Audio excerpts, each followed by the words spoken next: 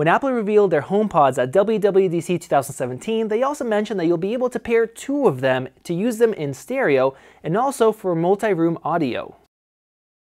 Apple received a lot of heat because the HomePods launched around 2 months later than expected, and worst of all, it still lacked AirPlay 2, meaning you couldn't use them in stereo pairs. That update was released just a little bit ago on May 29th, and we finally had the support for AirPlay 2. We tested it out using stereo pairing with Apple Music, and it sounded really great. You could check out that video by using the card above. The first thing that comes to mind is if a stereo pair of HomePods would make a viable option for a home theater setup paired with an Apple TV 4K. So obviously you won't get a 5.1 channel surround sound system like I have here in my home theater, which uses a subwoofer plus 5 speakers to give you all around sound, but the HomePods do support a technology that will bounce sound off of walls to simulate surround sound. With stereo pairing, the HomePods actually know exactly where they are in the room and they can detect each other, and that helps them know where to bounce certain sounds to simulate the surround sound. Now, comparing this expensive Dolby Atmos surround sound system to a pair of HomePods is a bit extreme, but let's do it anyways. We have our stereo HomePods set up on top of my sound system's front speakers, so let's see how well they stack up. So as soon as I plugged in my stereo paired HomePods, which are easy to pair in the Home app, they actually showed up on the Apple TV 4K automatically, so it makes this process very easy compared to an actual home theater system.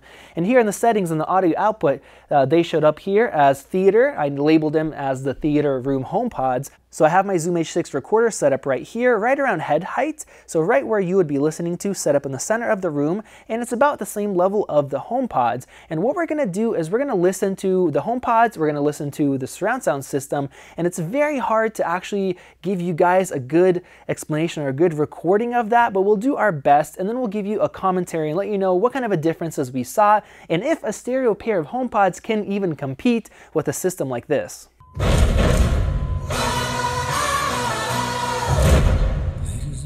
This is the moment you've waited for. Searching in the dark, your sweat soaking through the floor. Buried in your bones, there's an ache that you can't ignore. Taking your breath, stealing your mind. Ladies and gents, this is the moment you've waited for. Searching in the dark, your sweat soaking through the floor. Buried in your bones, there's an ache that you can't ignore. Taking your breath, stealing your mind. You wanna go? Covered in all the colors, run away, run of the night. Impossible come through, taking over you. Oh, this is the greatest show. Do you wanna go? Covered in all the colors, run away, run of the night. Impossible come through, taking over you. Oh, this is the greatest show. It's everything you ever want. It's everything you ever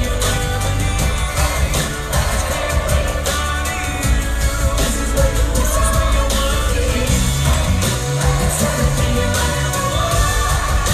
It's everything on you.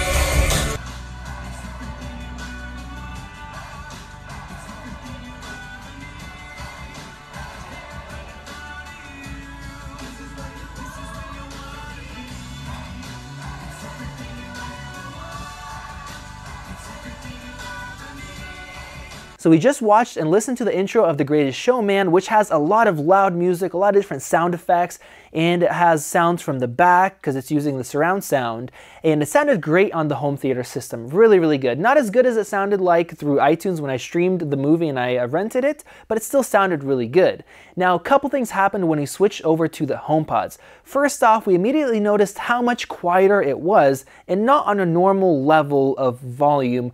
What ended up happening is the YouTube video that we airplayed with, it wasn't very loud as far as the audio in the video, and with our home theater system, there's so much power that we can easily just turn it up a bit louder to our normal level of listening volume, and that just compensated for it. Now with the HomePods, we were already maxing them out, so because the video is quieter than normal, it really just kind of messed up the experience. Other than the volume difference, we don't get that very deep bass from the subwoofer, and we don't get the really crisp highs from the dedicated center channel with the tweeters up there. But I was surprised that we did get some stereo separation and some surround sound separation, where I can hear the crowd from the side, but the main singing and the vocals were from the front. But compared to the surround sound system, where I actually heard like a crowd and side effects from behind me, that was of course on another level. What I also want to mention is that here we have a large room, we have extra space off to the side over there and a lot of space from behind, so that simulated surround sound doesn't work as well as it would if we had a smaller room that was square.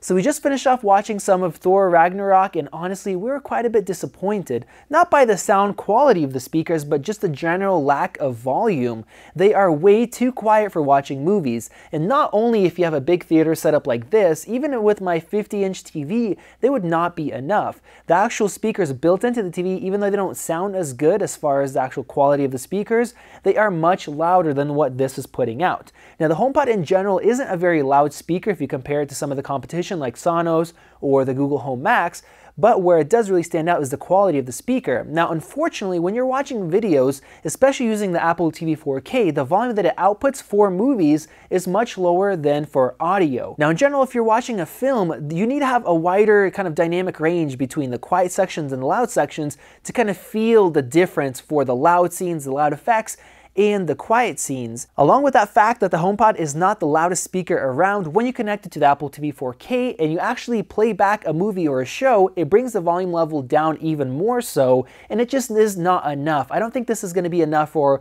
even say a 40-inch TV in your living room in a scenario where you don't want it to be too loud. There is just not enough volume. When you're going through the menus on the Apple TV 4K or playing back say Apple Music from it, it is louder and that volume probably would be enough, but it's a shame that it doesn't play even that loud. Now I have to say the sound quality that's coming from it at that low volume is still good, and I actually noticed a separation of sound, and it sounded like I had sound coming from behind me from that the surround sound that it bounces off the wall. So that was impressive. I did notice that, and that's something I did not expect.